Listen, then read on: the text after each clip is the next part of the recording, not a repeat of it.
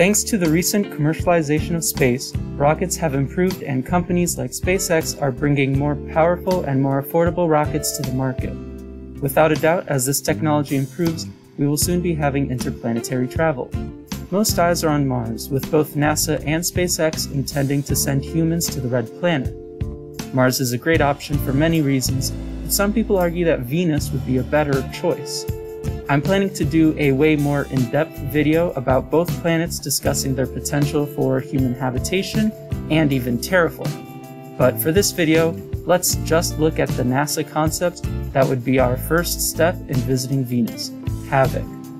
Hello everybody, welcome to Future Leaps, the channel where we look at everything in science, technology, and engineering to learn about what they are and what potential they have for the future. In this video, we will learn what HAVOC is, how it would be implemented, and, if successful, how the new technology can allow for permanent human presence on Venus. Well, not on Venus, but rather in the Venus atmosphere.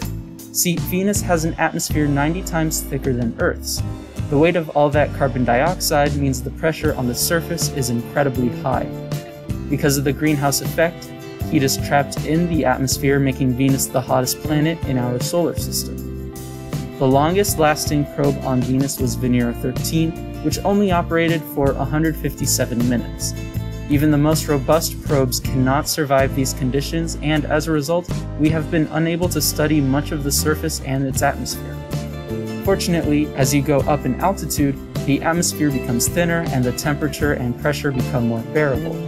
At 50 kilometers altitude, the temperature is 75 degrees Celsius and the pressure is 1.05 atmospheres. As an added bonus, at this altitude there's 34% more solar energy and 26% more radiation shielding than on Earth's surface, making it perfect for a human mission. HAVOC, or High Altitude Venus Operations Concept, is a mission concept that takes advantage of these Earth-like conditions in the Venus atmosphere, and it proposes using airships that can float at this altitude, perform science, and eventually carry astronauts. The first phase of the project is to send a smaller robotic airship to collect more data and test out the concept. Then a larger version would be launched, this one with humans. The robotic airship is 31 meters long while the manned is 129 meters long and able to carry 2 astronauts. The first missions would be 30 days long and then increase to 1 year. If successful, there's potential that HAVOC can be used for permanent human habitation in Venus. Let's look at the design of the airship. Thanks to its large surface area and the higher sun intensity on Venus, solar panels along the top are able to power the mission enough that it can operate all the time, even during night hours. The atmospheric habitat would be where the astronauts live, and the ascent vehicle can detach and bring the astronauts home. The propulsion system is a propeller used to counter northern winds, while the airship itself relies on the longitudinal winds to travel around Venus. Given wind speeds and propulsion, HAVOC would travel around the planet about every 5 days. Now let's look at the trajectory the mission takes. Using a 30-day visit plan, the payload would be launched from Earth with a delta V of 3,900 meters per second, and after 110 days, it would arrive at Venus. Delta V is the change in velocity, so the rocket needs to speed up by that value so that its kinetic energy is enough to escape Earth's gravity and reach Venus. Once it does reach Venus, it will detach and the airship will fold out and begin expanding. After 30 days, the ascent vehicle will be used to return to orbit with a delta V of 4,100 meters per second.